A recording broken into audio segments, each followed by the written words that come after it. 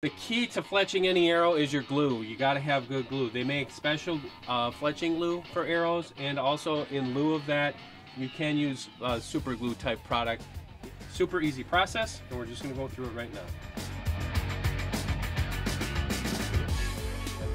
As I just take my FMJ, I put it in here, and it's going to self-align. There's a notch in there, and then basically what it'll do is it's going to line up those fletchings. And then with the glue is you just want a thin little line on there, and what I use is a little toothpick just to spread the glue on the vein.